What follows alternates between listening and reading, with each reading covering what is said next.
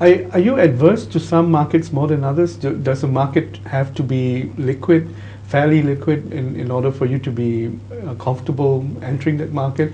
Does it need to be liberal or liberalized in a way?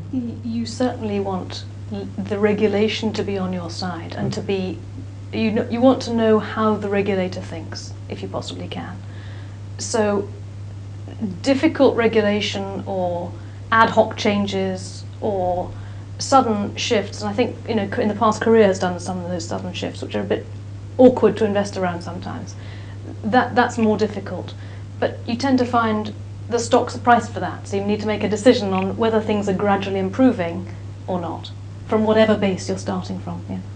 Whether or not you have a position in a certain institution worldwide coming out of the global crisis, give us a sense of the kind of institutions you like, and maybe even name a few that you find interesting because they're doing good things at the moment. Tell you what, it tends to be the more sophisticated end in a given market. I mentioned Siam Commercial Bank because I think that's at the upper end in Thailand.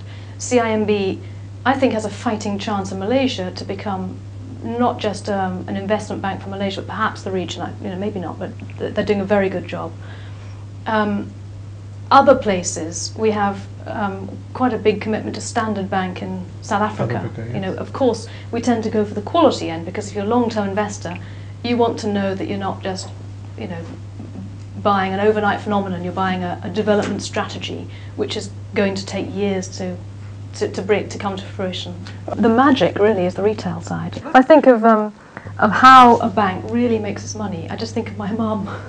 I just think, what sort of things does a conservative, not very informed person do at the retail end for their money? And that's where the bank really makes its fortune. It's not for you and me. It's funny that you say that, because that was the flavor of the season for many years, after the Asian crisis. And today, in fact, if you look at results this season, like in the last 2 quarters, retail is being punished a lot, and the banks that are holding out more because of capital markets. I agree with you on the retail front. Because But we're long term. You're talking about a couple of quarters, and you're completely right. But if you're looking at the development of a financial institution, and what does a company get out of bed in the morning for? It's to create economic goodwill, and that's what you're doing through the retail side. Do you think anything at all about small business as a category of business for banks? Sure. If the bank does, I do. Okay. Yeah. But do you have any thoughts on that? It's tough. In emerging markets, it's a really underserved area. If you look at, I don't know, any bank, I can almost think of no bank that has a really strong franchise in at least the kind of specialised lender that you would get in a developed market. That's the area where if you've got a really efficient financial system, that's where money would flow. What do you see happening in emerging markets as an investable asset class going forward from the global economic crisis? What are some of the issues that you face in analyzing emerging market corporates in general?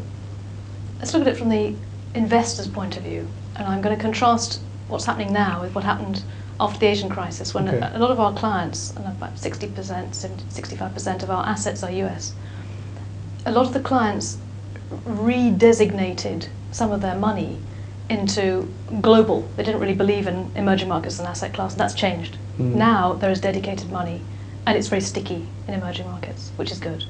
That's one thing to bear in mind. For us, we went into this crisis, I would say, unprepared. We didn't expect back in September that emerging markets would be so badly affected, for all the reasons that we had done all the work on, to say, well, there's structural growth and there's maybe some cyclical downturn coming, but the structural growth is intact, or at least very solid. 6 months later, it turns out that analysis was correct, but the depth of the dip was so deep because we had a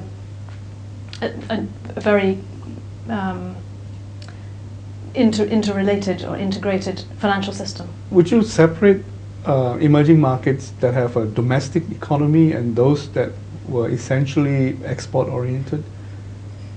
Yes, but some of the countries, let's say like Malaysia, that has both, and possibly leans more towards the export sector. There are other ways of looking at it, and the domestic economy is picking up quite well.